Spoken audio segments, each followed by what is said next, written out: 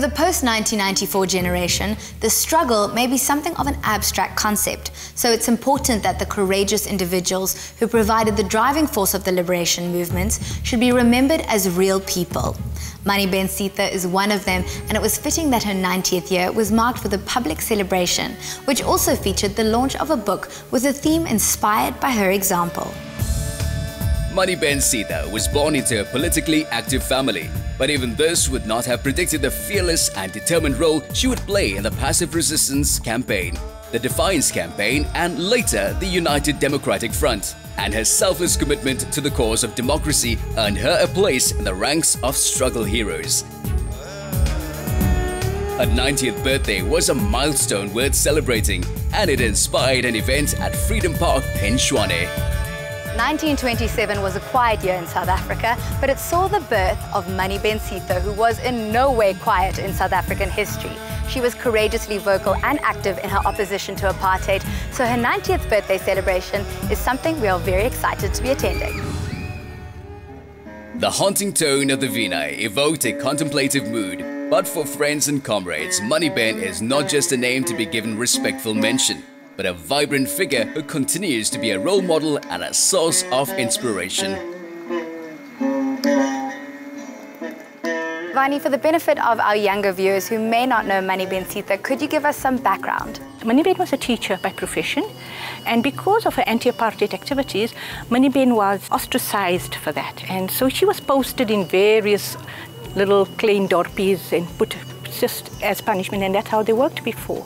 You know, if you went against the government, you had to pay for it. But she stood all that. And Manibhen is a remarkable woman. She served many sentences, time in prison. She's taken part in many women's marches against apartheid.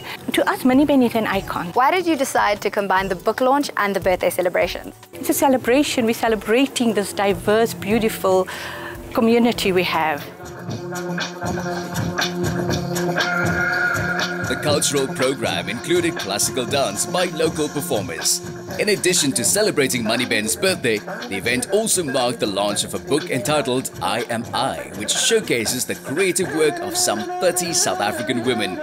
Hasina Azmud of Women Without Limits sketched the background. Hasina, how did the idea for the event come about? Jenny Dawood, a woman from the community, has come up with this amazing, absolutely beautiful idea of putting the women in the community together in this book. This book is about their achievements and how they have made huge milestones in the community. Deputy Minister Fatima Chauhan delivered the keynote address.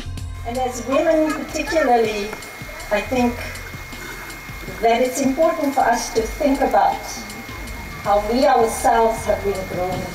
In your opinion, what example has Manibhen Sita set for young South Africans?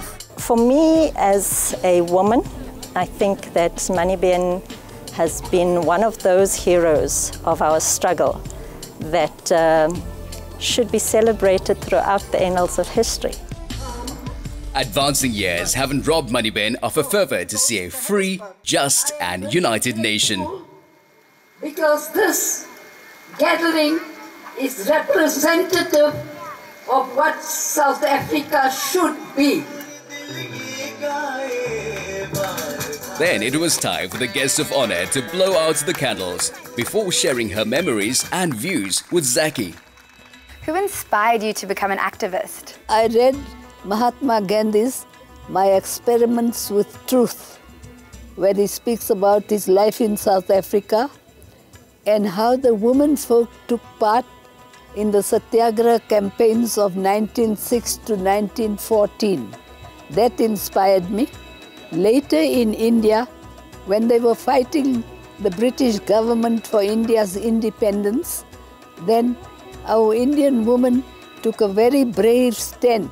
The whole Nehru family's women folk took part in the struggle, and lots of other women took part. All that inspired me very greatly to think that they didn't leave all the fighting for freedom to the men only, but they felt they had to do their share. What message do you have for South Africans? They must read more. What they can learn from reading, and especially reading books of great people, They will not have that sort of education in any other manner. As the title suggests, I Am I is an affirmation of individual identity, focusing on the thoughts and experiences of women of Indian origin in post-apartheid South Africa. All the women whose ideas and creativity are featured in the book come from Shwane, and each one of them is imbued with a spirit of empathetic independence so dear to Manibhen's heart. It is a publication that shatters the stereotype of the Indian woman as a passive and silent bystander and forms part of a longer-term social cohesion project. Overall, the message of the day resonated with everyone who attended the event. It's important to salute people like Manibhen Sita because of the way she has fought for our country. Manibhen Sita has been an inspiration to, I think, all women. At her age, she's really so feisty and she's still very active. Today we celebrated Manibhen Sita and many of the women that she inspires. Happy birthday, Manibhen, and thank you.